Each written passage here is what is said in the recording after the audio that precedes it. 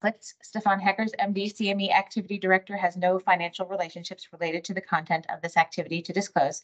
The presenter has no financial relationships related to the content of this activity to disclose, and Psychiatry Grand Rounds receives no commercial support.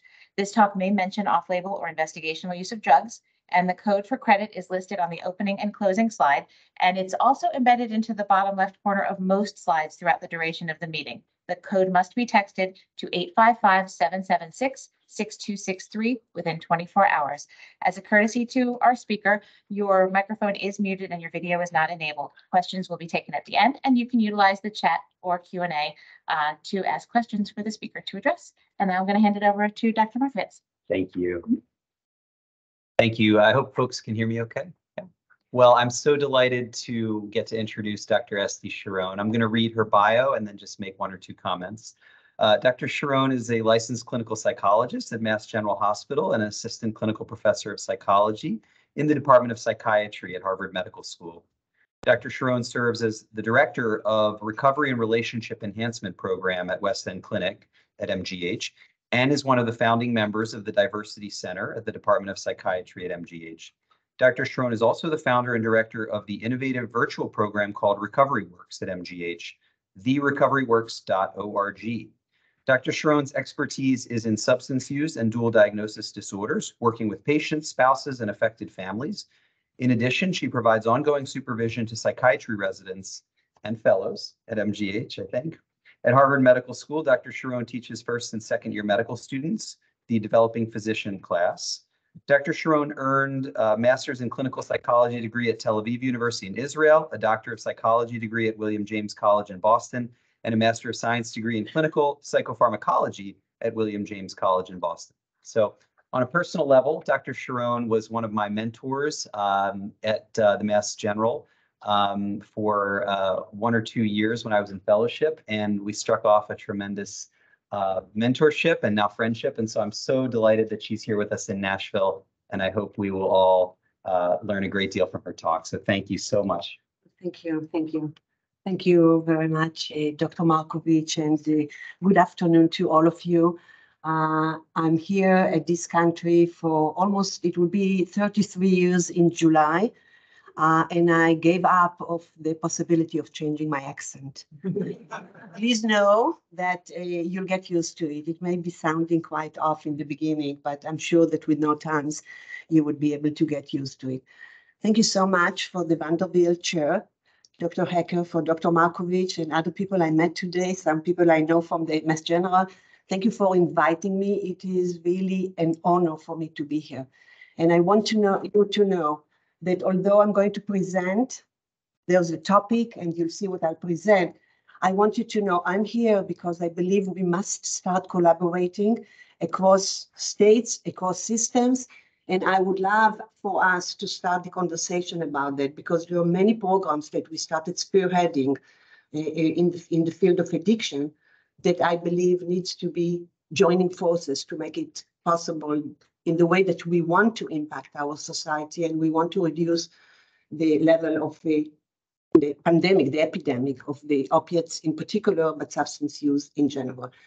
I also want to say, Dr. Markovitz, when you were a fellow, it's a nice connection you inserted here. The audience may not know that you would correct the history here, the background, to say that I'm supervising not only residents, but also fellows at the Mass General, and that Dr. Markovitz, as a fellow in the addiction services, came one day and said, I'm very, very interested to learn about working with families and relational therapies. And I thought, wow, not only is the Mass General a general hospital, giving the stage for psychiatric practices, but also within psychiatry, with the MD's psychiatric training, there is an interest in what seems to be a pure psychosocial approaches. And I thought this is too precious of opportunity to not take advantage for resulting in 5 years later, me standing here. Thank you, Dr. Markovitz. Okay, so I am a little bit nervous, but it would pass away because I don't have public speaking issues. So here we are at the topic. I want you to not get confused. As I prepared, I was invited to present at the conference you guys had in October, and COVID was a barrier. And I'm amazed since October how much I changed my talk. So this talk is going to be a little bit everywhere because I tend to be a little bit everywhere, and I hope I'll collect it to something more concrete at the end of it. So be patient with me with the process, because I'm going to walk through many systems. I mean, this is a relational therapy talk, and it would be kind of touching a lot of systems. You'll see some of this I'll go very fast, and some of this I'll go in a smaller pace, in a different pace. So these are the objectives, and I'll try to adhere to them, and many of them received it when you had maybe the talk, and you would probably do the evaluation accordingly, and I hope you'll come educated in all these dimensions. And this is the overview. Again, I'm going to skip on this one, but basically, as I said, I'll go from the very generic to more specific and coming back to the generic. Okay. So, there is, although this was published in 2008, but the Federal Reserve's annual report on the economy well-being of U.S. households suggested that 1 in 5 Americans know someone personally who has suffered from opiate addiction. And at least 25% of the population belong to families affected by this addiction. We actually now, first degree, or I also know an added data point is in any employer, in any workforce, 25% of the employees are affected by addiction. About 9% directly affected, having the addiction themselves, and about 16% have family members fighting. These are very striking numbers. And then the data also suggested here that up to 90% of the individuals with active addiction live at home with a family or significant other. What if not that data point to suggest we must intervene on that level? So I just put it out as an anecdote, although it's outdated in some ways. Okay, and then in preparing here, I thought I'll go and look, what are the definitions of recovery nowadays?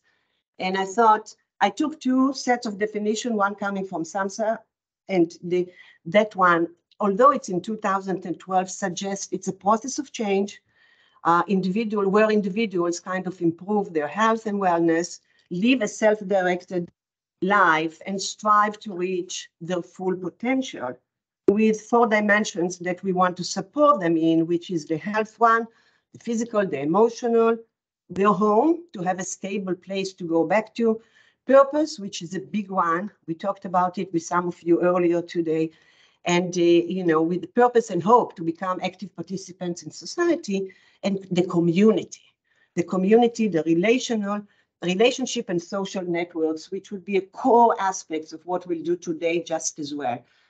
So I read a very beautiful article on my way here on the flight, because I just stumbled on it. It came from Yale and other organizations that looked, I'll tell you later the name of it, and did some kind of analysis on these definitions.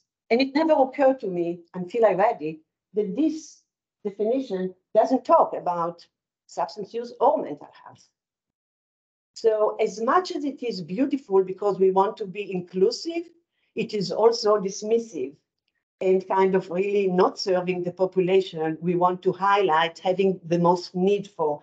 And I was actually shocked by this comment, because it shows my blind spot, where we are so embedded in what we do, we don't see sometimes the simplest things when we take just a look, kind of a perspective, a look out of this perspective. So now there's guidelines and principles, and the hope, it needs to be person-driven, self-determinant, many pathways, from the very kind of a traditional pathway to more alternative ones, which we all want to embrace nowadays, with holistic, obviously carrying all of life dimensions between the mind and the body, and the spiritual and the community, to the relational, cultural, trauma-informed, which we know by today that we have to pay attention to. And it really relies on highlighting, celebrating the strength of individuals. And I'll get to it in a minute later on, with much respect. All that I said now is written in this slide. I'm not going to go over that. But I do want to talk a little bit about recovery-oriented systems of care, which is another very important concept that came about apparently in 2012. To that, I'll say, the article I just read on the way here was about recovery-oriented systems of care, a perspective on the past, present, and future. The reason I'm so grateful, this was published online 2021, 2022. And the reason I want to highlight it is because I personally was shocked that I was not fully aware of these concepts and what do they mean. And when I started diving into them, I thought, wow, this article tells us why is it that it's still engaging us in trying to translate this operationally. What are these systems of care and how do we arrange them? How do we integrate them? So that's why I'm putting it here, because remember, I'm talking about relational therapies and systems. So there's a family is a system, and the circle of friends around the individual struggling is a system, and the providers around the people with addiction is a system, as much as the politicians around us who are the policymakers, and as much as those kind of integrated systems of care. So it is along that definition that integrates all of our dimensions, life dimensions. It's not only about the medical or about the addiction that we are here trying to recover or help people to uncover. So the one thing that I want to emphasize, this is a coordination. It's an attempt to create in the communities a lot of treatments that would address different needs of us as individuals, and to make sure that these are really well integrated. And it really lies on the premise of the continuity of care. And that's why I highlight that we want to go from the prevention, early intervention, treatment, and then continuing care and recovery. And it's critical because the more we engaged in implementing some of these ideas, the more we would move away from the acute care, which we are now in this country with substances, and would really go to early intervention and prevention. So we are going backward from the acute to the preventive. So again, it's incorporating the traditional treatment as well as the alternative. Some of you told me today, we know the career coaching, the peer recovery coaching is of essence nowadays, acupuncture, meditation, yoga, music and art therapy, and so on. Okay, so this is a beautiful, again, diagram suggesting all that I talk, again, by SAMHSA, and some of the core values we are talking here are very, are in some ways, you know, captured by this with the involvement of family and friends, care providers, and allies in the community. I want to put this one as a title, really, above all the integrated systems of care. So, okay. I did go ahead and look for other definitions. And I came across the definition of recovery that was offered by the Alberta Health Center in Canada.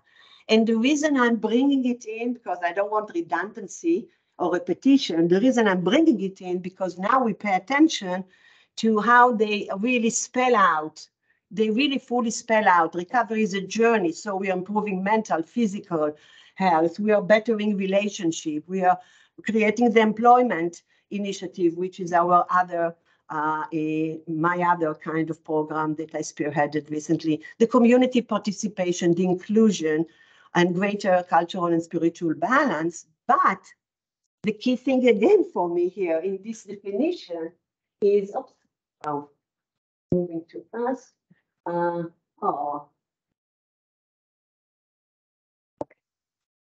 Yes. Sometimes it helps to just take this. Or maybe even. It's okay. I mean, it's like. Let's see if we can get out of presenter mode for a second. Stop sharing. So in terms of what I wanted to say there, the part of this definition over there is saying, not only do we need to cover all of these dimensions for the individuals, but also for the families just well. So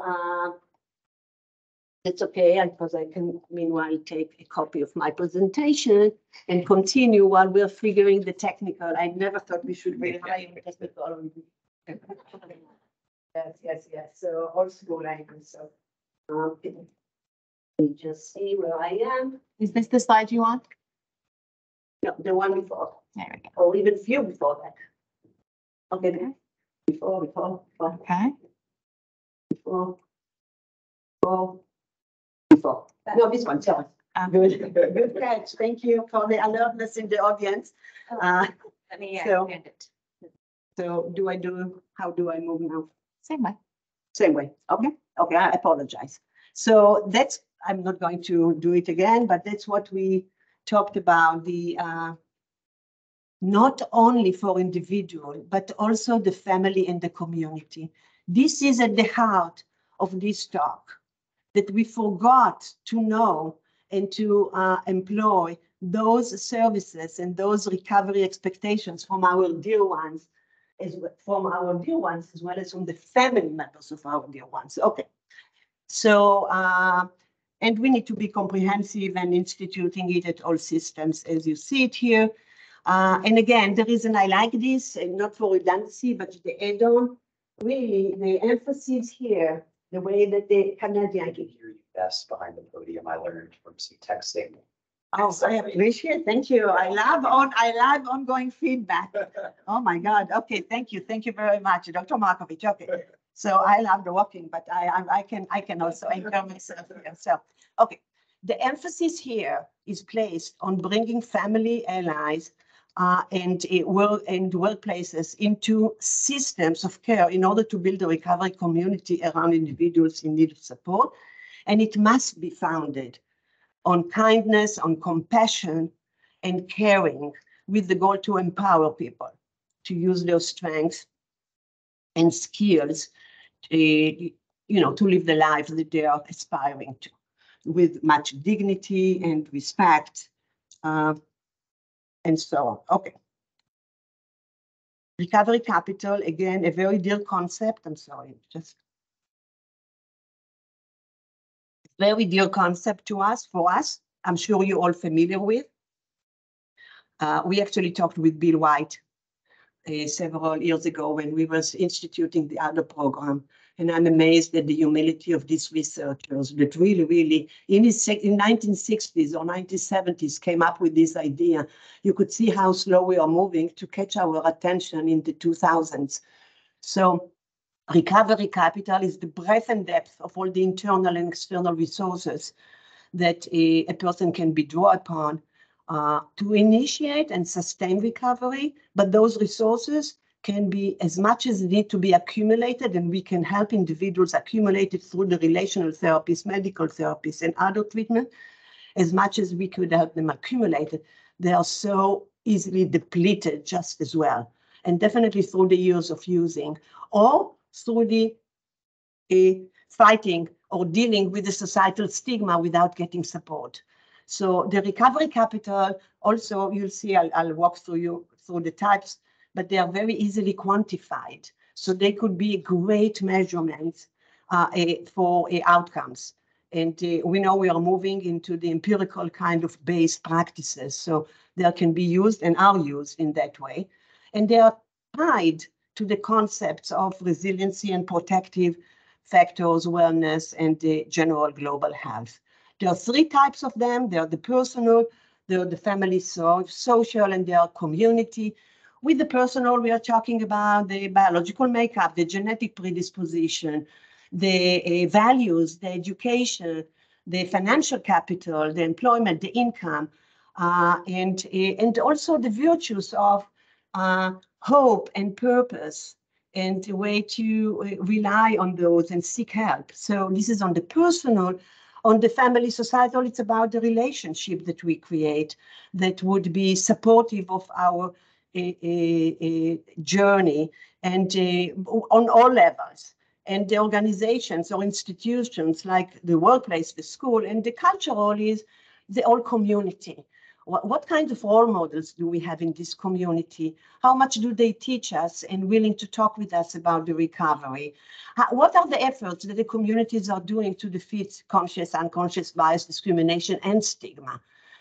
All of which would help us kind of flourishing. So we need to find ourselves around these cultures that would enhance this sense of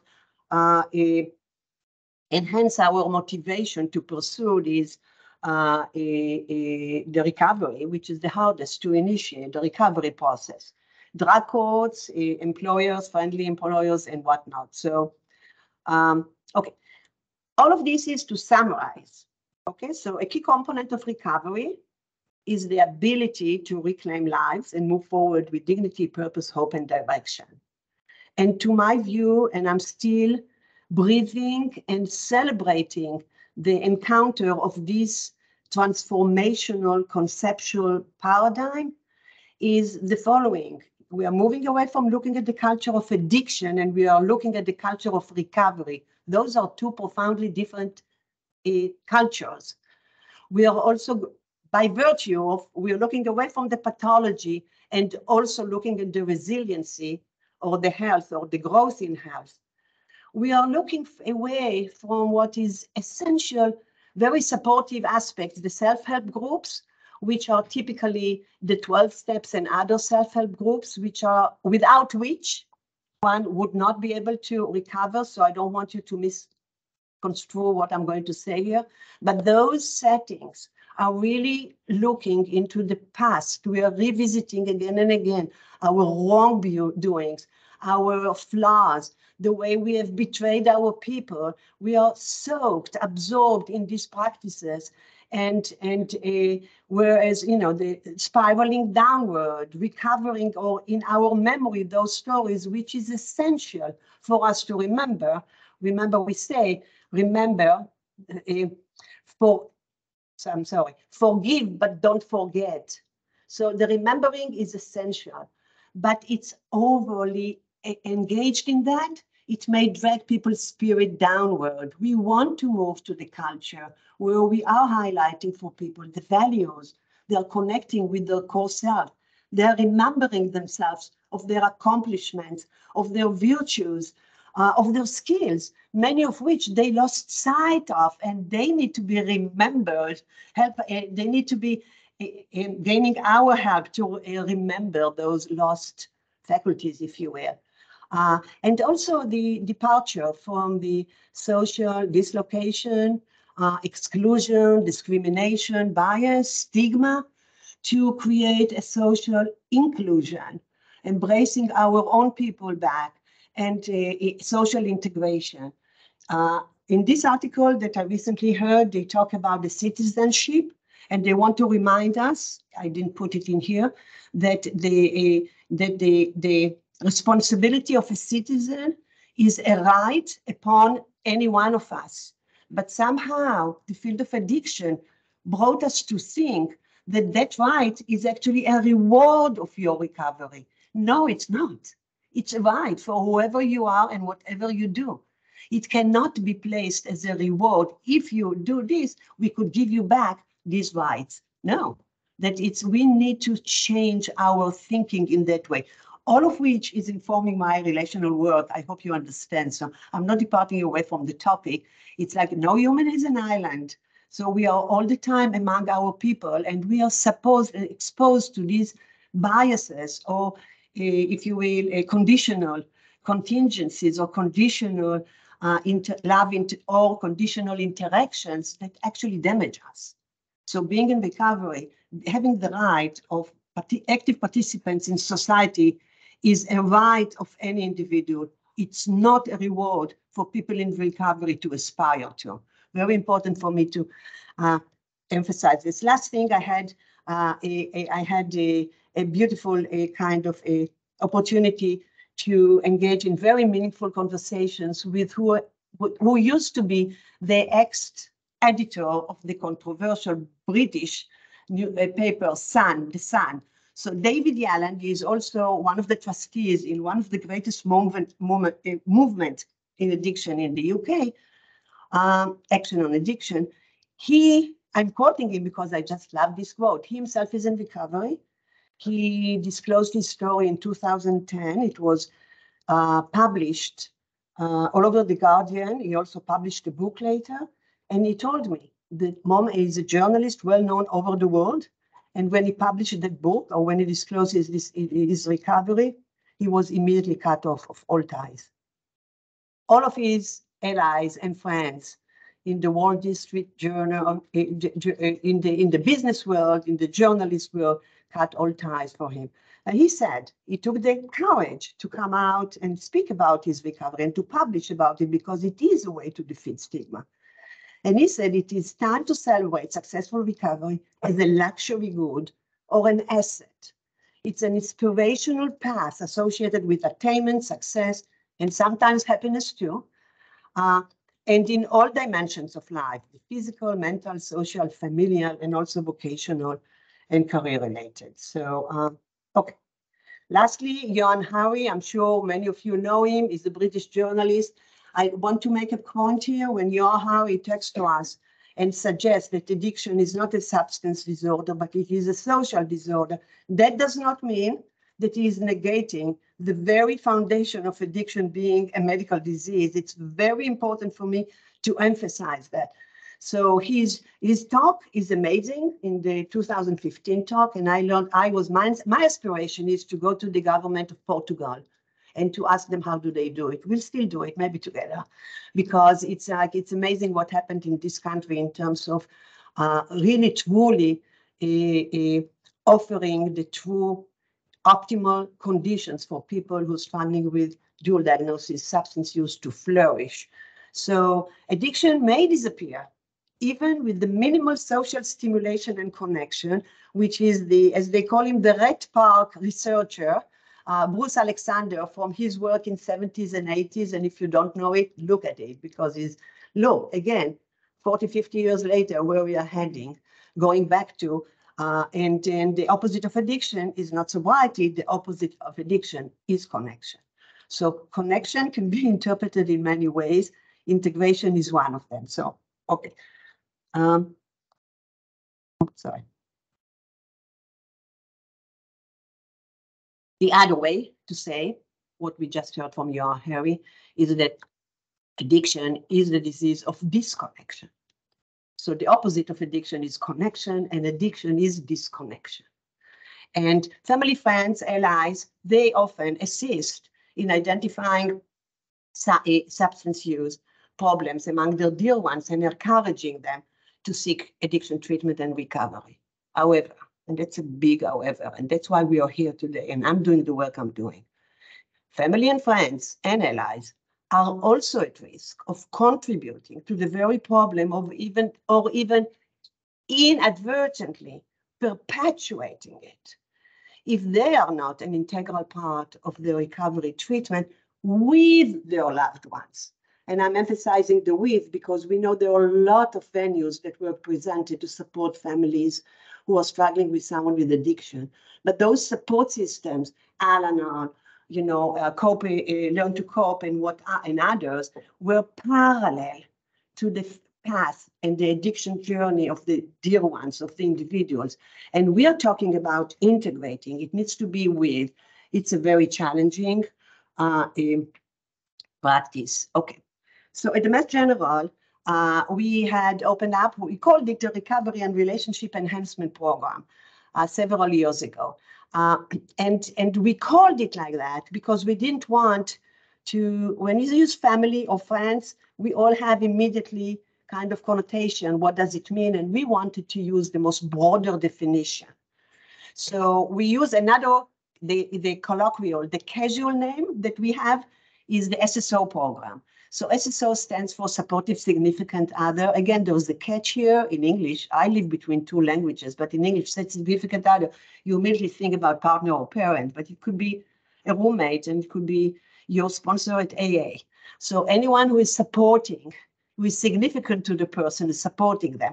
So it's a broad and inclusive set of family, friends and allies. So we, at the point of the person having an intake and coming into our outpatient care, addiction care. At that point, we tell them about our program, and we actually highly recommend for them to come in and participate in the treatment with their dear ones.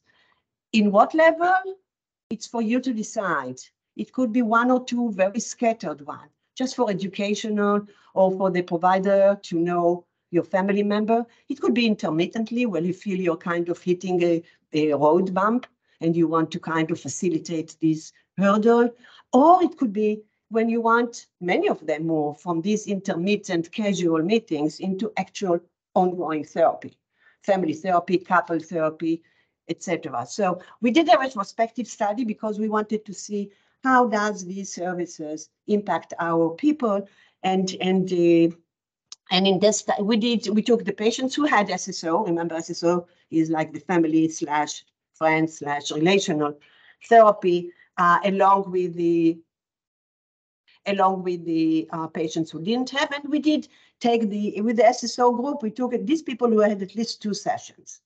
They could be 5 years in the program, outpatient, but at least two sessions during these times. And we extracted the data from the electronic medical records, and we were kind of defining what length of stay is, and what did we find, okay? So 72% of the families in treatment, those who were invited once or twice randomly by their dear ones, return after one educational SSO meeting. Okay, there is a wish to be present with their dear one there. In 47% of these families, the patients, I know some of you call them clients, pardon me for the terminology, but the patients range from the age of 20 to 39. So you could see even more the kind of the fear and the yearning of families to help their young ones. Here's the thing. Patients who started the SSO therapy within the 30 days of the first clinic contact and attended at least 2 sessions were more likely to remain in treatment than the cohort of match ones who never engaged. 52 weeks later, you'll see it in a minute in the graph, after entering the clinic, 76% of those patients remained in treatment. 76% of those receiving SSO treatment remained in treatment, compared to around 50% who never received the SSO. You could see a huge impact on treatment retention. How do we keep them in? Here it is, the same idea here. I don't know how to, the same idea here in terms of at this point here, or the 52, you could see the gap between the dropout, so to speak, a gradual phasing away from treatment. It's much faster among those who did not have the SSO treatment. And it's more steadily above for those who did have the SSO treatment. So this is a striking data to suggest we need these services. Okay, so to summarize, what do we want to do in these relationship enhancement therapies, or why do we do it? Kind of the rationale behind. So first of all, individuals struggling with substances should never be the sole carriers of the problem. It's not anymore you need to change and we will sit and observe and support. It's actually you need to change and I need to change just as well. It's a foreign concept, guys. It's a real foreign concept for people. Why do I need to change? They need to do the work. An individual in recovery entails everyone else in recovery.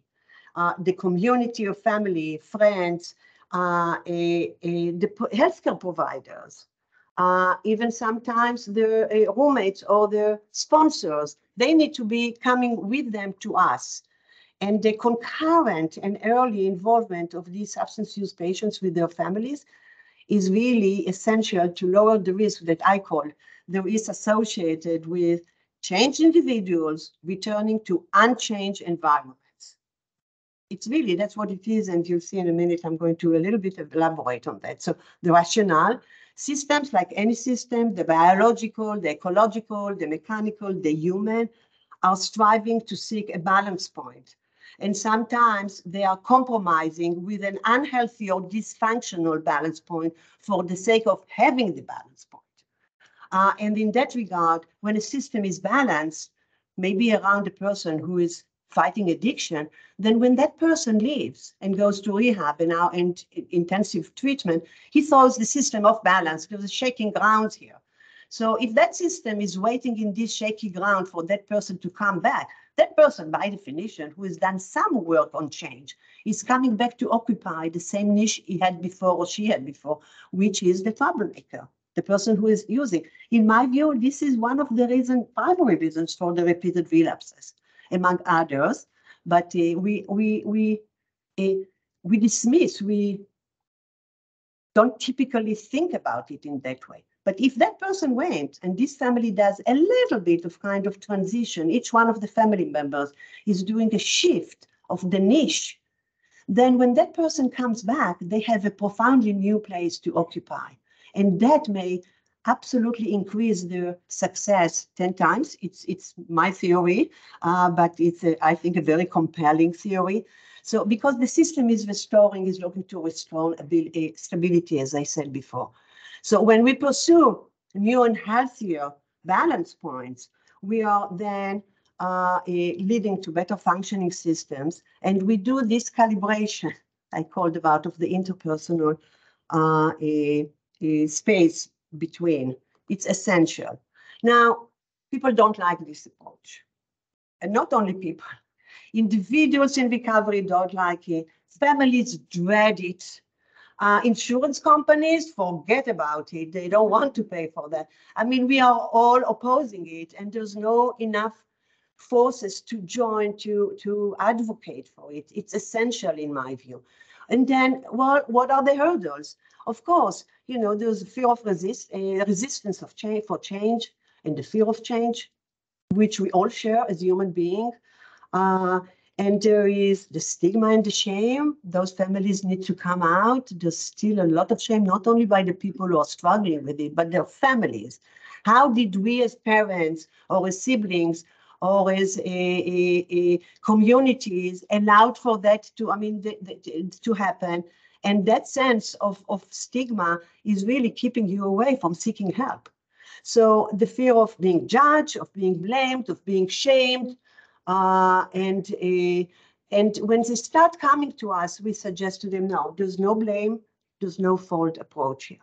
Because I have the system perspective, and for those of us who have the system perspective, we know that we are all we are all subjected to forces that are above us and within us. And it's very difficult to defeat those forces. So that's what we are doing here. We are defeating the societal forces now, not only the family forces. So I'm thinking, if you look at it like that, then for everything that's happening in the space between two people or more is the contribution, active contribution of the two people or more.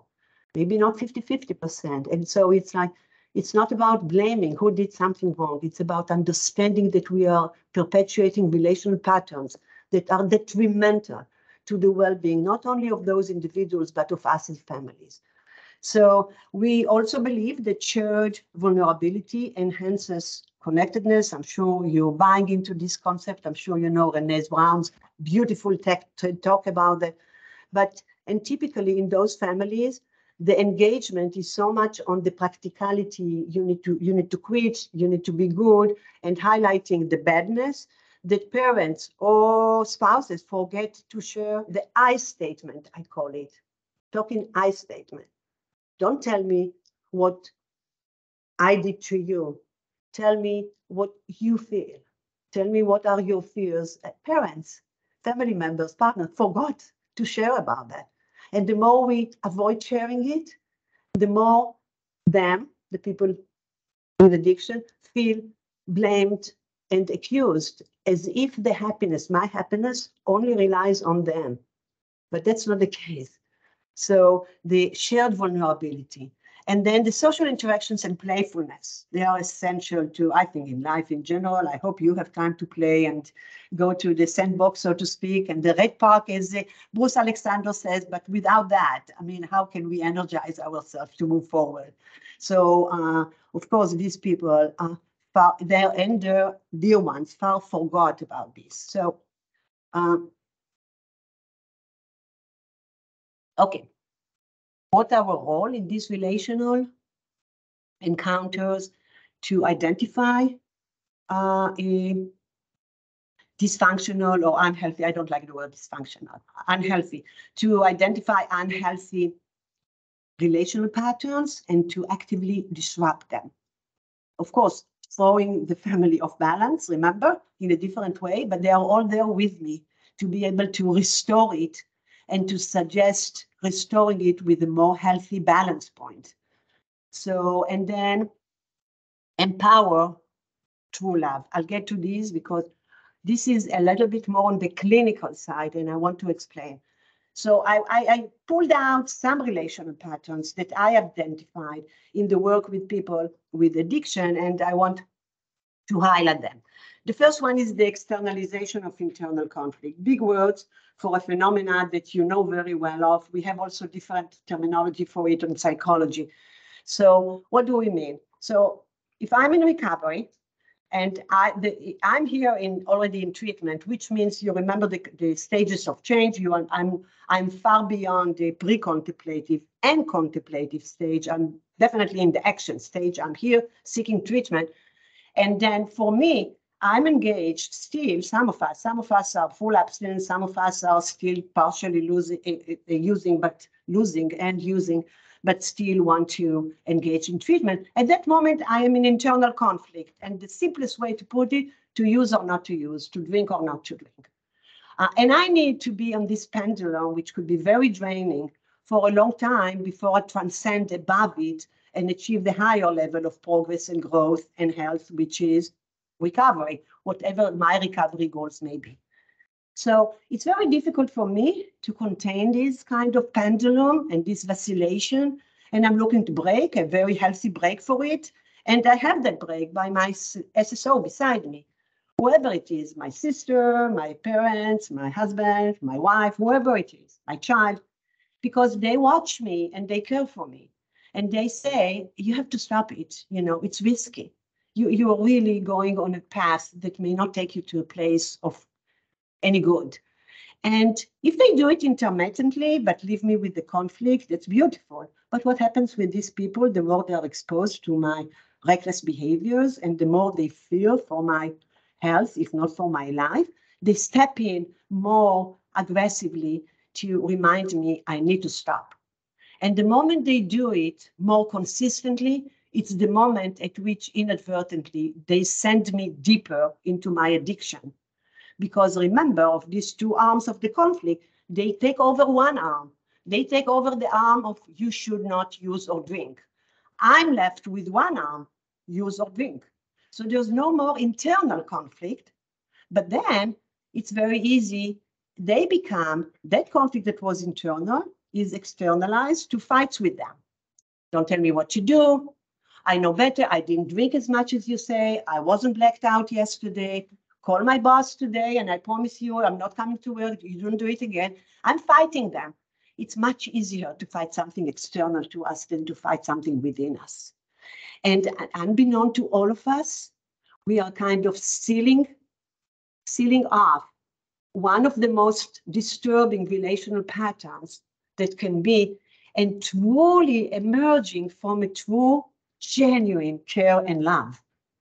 And I'll tell you, I sit with families and they come to me maybe at the most heightened conflicts between them. And when I talk to them about that, they look at me and all parties in the room, those who take on the side of the conflict and those who relinquish that side of the conflict, all sides of the room are immediately kind of have an eye opening. This is resonating as such a true, and it's generic. You see, it's generic, but it is so specific just as well. Then the other one is the invisibility, invincibility dimension. You'll see, I love playing with words. I live between two languages, and I love playing. It's all the time. I keep reinventing the language, the English language as much as my language, which is Hebrew, ongoing. So I like the invisibility, invincibility kind of a sound of it. But what happens with families with substance use, for the good reason of wanting to save the face of their dear one and not to disrespect them and not belittling them, they are making them invisible. But the more invisible they're making them, they are, again, pinning down, they are amplifying their sense of invincible. Because again and again and again, there are no consequences. I hate to say consequences because I'm not going into the punitive side. But again and again, it's like I would think, I mean, it's the first time I'm asking my mother to call my boss that I'm not coming to work. She saw me kind of blacked out all day yesterday. She said nothing. So I feel so invisible. And the more she does it, my other parts of the brain that are not kind of bypassing the frontal lobe are kind of getting permission to continue to do it. Nothing happens to me. I can be beyond it. And that's so risky. And again, I offer this to families and they will say, oh my God, that which we think we are protecting ended up profoundly damaging. So that leads me to the importance of limit setting and setting boundaries in the family institution. These are parts of the work, the clinical work I'm actually doing. And to uncover that unsaid and unspoken. I mean, I believe, I didn't even introduce myself. From the school of thought for me in psychology was originally very psychoanalytic, as I'm coming from a country that is still celebrating it, from Israel. And I'm very committed to the psychoanalytic and psychodynamic approaches. But at the same time, I'm also really working very closely with the solution-oriented, cognitive behavioral-oriented, obviously family therapy, system therapy. So I believe that we all have unsaids existing among us. And I believe that the more we retain them and anchor them as unsaids, the more of a power they take over us. If you think only about this, take it to whatever systems you want. Take it to the workplace, take it to the family, take it to the extended family encounters. Now, I don't mean to say that we need to uncover all the unsaids. We are really people with a lot of privacy on all these circles. Even in the very intimate circle, we have the privacy to keep certain things remain unsaid. On the other hand, we need to measure what is the unsaid. As I said before, the mother and son, it's an unsaid. It's a huge unsaid of the mother that she's hurt by seeing her son or daughter going down spiraling downward and don't have the words to say that. It's a huge unsaid that may lead that parent to eventually ask their child to leave home and never come back. So I'm saying uncover the sads when we could still rescue the relationship and restore it, and don't come to me at a point where the unsaid, when it's sad, it's ending relationship. A lot of them I see in my heart hurts when I see it, because I am relationship and family is the essence of my value and the community where I come from. So using true love as opposed to tough love as a leverage for change, to promote accountability, reclaim responsibility and sense of agency, and to find the inner voice and the motivation and determination for recovery for all involved. I'm going back to the Canadian definition of recovery versus the American, for all involved. So, and I have some beautiful examples to show you that which we had formulated as the tough love. I have many people say, I'm not going to kick out my child from my home. And I said, I never asked you to kick out. I asked you to set limits. There's a big difference, but people lost sight of this difference anymore because they kept accumulated it internally to reach a threshold of no return. And they are not open to the fact that setting limits is not kicking them out, but telling them, I, as your mother, who still works very hard, cannot sleep at night because I'm standing by your bed so that I wouldn't watch an aspiration or a dead child in the morning. I cannot take it. I'm flooded with anxiety. It's affecting my cognitive function. Remember the vulnerability, shared vulnerability, the I statement. I don't ask you to stop drinking, but I'm telling you one thing, there's no more drinking in this home. When you want to drink, you go to your friends.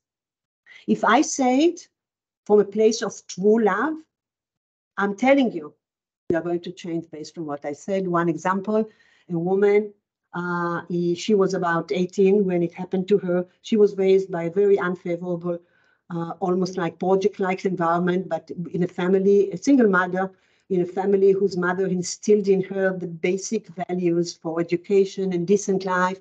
And she had internalized all of these values, but then she was exposed to what she was exposed and started experimenting and more seriously. And mom could not take it anymore, could not take it. It's like she saw her daughter going down and didn't know how to stop this deterioration. And that daughter, at the age of 17, 18, came home and tried to come home, couldn't open the door. And started open another door from the back, couldn't open the door, stood behind the door and said to herself, if my mother, who I don't even have the slightest doubt how much she loves me, closed the doors on me, I must be in a very, very serious shape.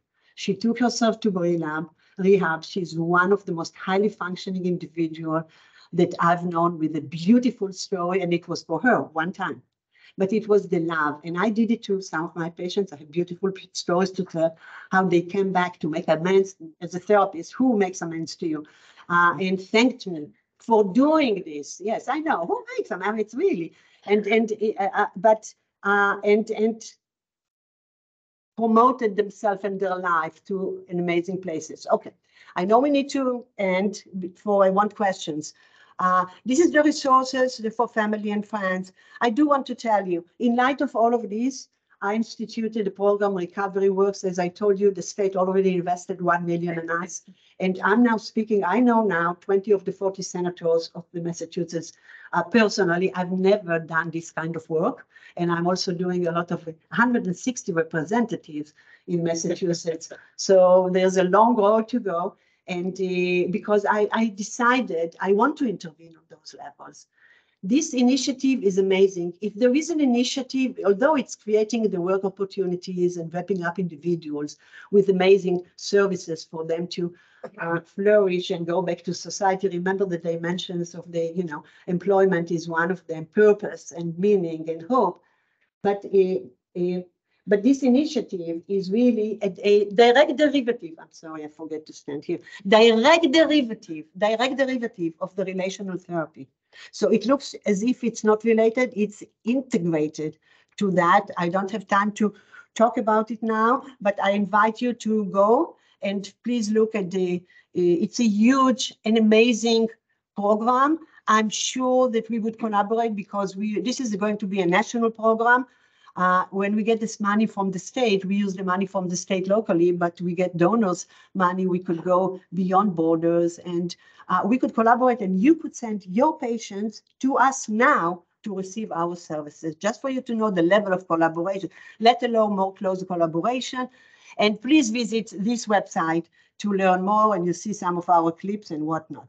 Okay, now this is the references, and this is what I want to say in this queue. Please remember the portability, scalability, compatibility, and collaboration. That's what I want to leave Vanderbilt tonight with. No, I'm not leaving tonight, but I want to leave Vanderbilt with this kind of mission. So let's find a way to collaborate. Thank you very much. Yes.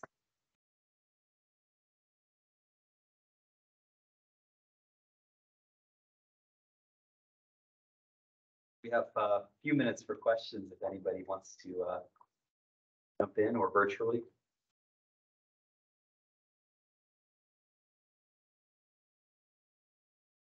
Yes. I have a question. When you're working with the two individuals or more in the kind of the family setting or the system setting, what are you specifically looking for as far as the substance use behavior? Do you look for the function of that behavior in the system, or how do you approach that? It's a beautiful question, and it touches upon the second objective on this talk.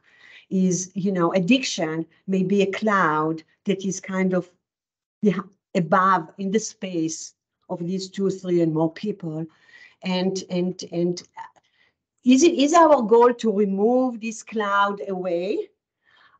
Which means, but what does that mean? Removing the cloud away means, what does it mean? It means abstinence. It means resolving all the problems. What I've noticed is that often these clouds is really a disguise, a smokescreen for so many unsaids, as I said before, for so many issues that are percolating underneath that no one dares to open. So the question is very valid. What are we looking? Yes, what's the function of addiction? How does it serve the people? And how ready is the system to face that which relies underneath? And oftentimes, as a system now, not individual, as a system, they're not ready. And it's my role to show that there is maybe an adherence to the addiction. I work with people where abstinence had been established, let's say 5 years. We're still talking about addiction. And it's a long journey for some environments, more to others to uncover it, because addiction does serve a function on many systems, and let alone on family systems. So yeah, thank you for the question. Lisa? So I enjoy hearing about sort of the balance piece that's sort of your thing. And so I was wondering if you could speak more to that, like how you conceptualize what is in balance. It sounds like almost with that question, that's sort of answering out of balance and what you're doing to help get someone in balance. But what's the prototype for like a family system and the individual who are in balance? Yes, and sometimes, I mean, as you could see, I mean, I'm very direct person, know to be present, and even more so know to be provocative.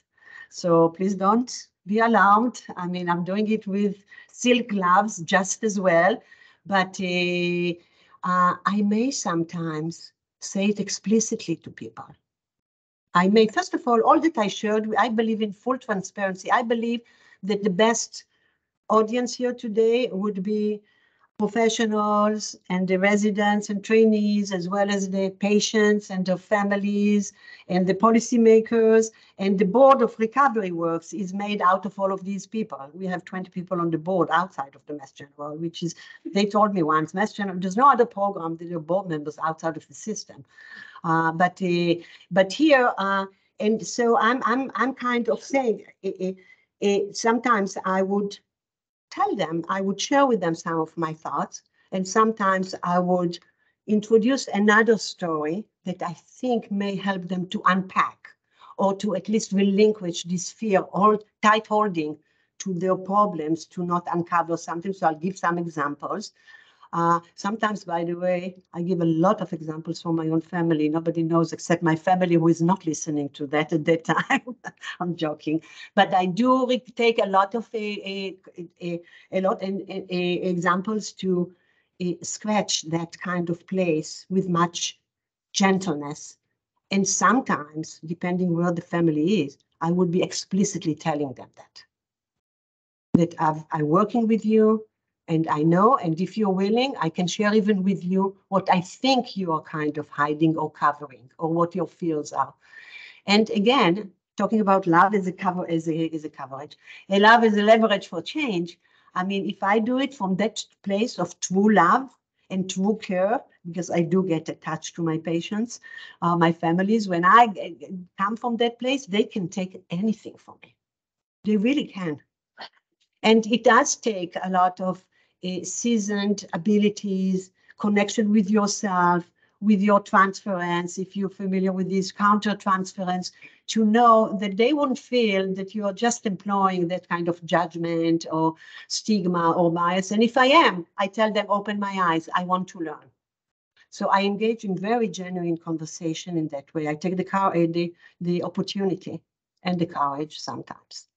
Yeah. Thank you, Dr. Sharon. We're out of time, but I think you piqued everyone's interest, and I'm sure a lot of people have more questions. Some of the trainees will be at a lunch afterwards, and feel free to get in touch with Dr. Sharon through me. So thank you so much. Well, thank you. Thank you.